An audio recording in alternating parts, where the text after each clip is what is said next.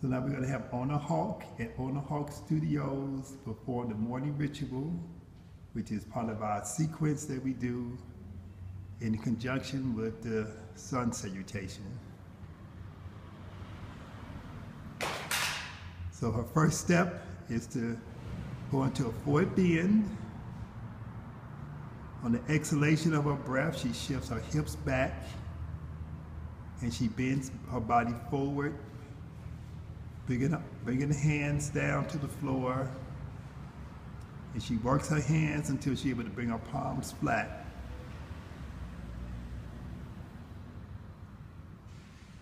And then from there, she comes up on the fingertips and onto the toes and the balls of her feet. And on the exhalation, the knees come down to the floor. And it opens up the toes. And the palms come and rest upon the thighs into the pharaonic pose called the Sesh pose.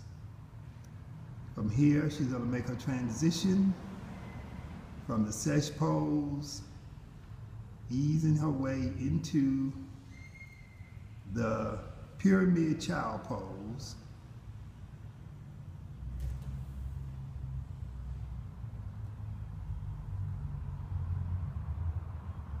The hands make a pyramid shape. The chest comes down to the thighs, forehead goes into the pyramid that the hands are making. All of this is done on the exhalation of the breath. And then from here, the inhalation of the breath brings her up. The exhalation of the breath moves the hands onto the feet with the thumbs onto the feet. The rest of the palm against the floor. With the inhalation, she lifts her chest and arches her spine. With her exhalation, she releases from the hips and brings the top of the head or the back of the head to the floor. Coming down onto the forearms. And she takes slow, deep breaths, making the lungs expand and contract. This is called Kepra pose, variation 1. From there, she inhales herself up. She's going to put the weight of her body into her hands, and she's going to push up so that there's no strain in the back. On the exhalation, her hands go forward, and she's going to next go into the next pose, which is called the peacock. So the elbows come together, forearms together. The elbows are going to press into the belly.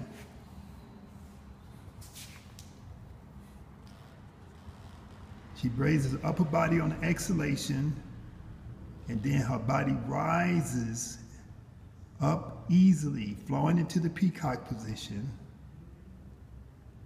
From here, she exhales and she eases her feet to the floor, and she's going to slide her knees forward, sitting down in between the ankles, and she exhales and eases back into Kepra pose variation 2.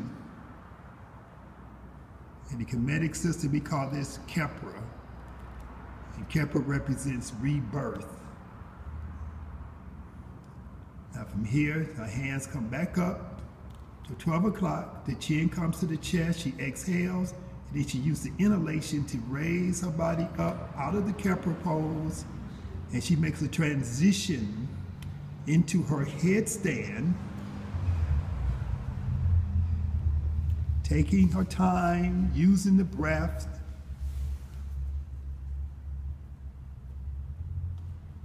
The weight shifts from the feet into the arms. The legs go up. The back is straight. From here, she's gonna breathe in, and as she exhales, she releases from her lower back, arching her spine. Once the spine is arched, she lets the knees bend, and she brings the arms to the floor. She breathes in, and then on exhalation, she pushes up, arches the spine. The head comes up towards the feet come down towards the head. As she exhales, she turns her head to the left. She inhales her head back to the center. And then she exhales her head to the right, opening up the vertebrae in the neck. And she recenters her head, and she brings her head down, clasping the fingers around the back of the head. And then she's going to use her internal strength to straighten her back, straighten the legs, and then she's going to ease the weight down, ease the thighs down to the chest, and then the feet are going to come down to the floor, and then she's going to ease her body down into the child pose. And after you finish the morning ritual, you go into your child pose, regenerate, restore, and revitalize energy back into your body. As you hold the position, you're breathing in slowly and breathing out slowly. You don't want to jump up or pop up out of the position too fast. So this is Yasir Rahotep with Ona Hawk at Firehawk Studio in Atlanta.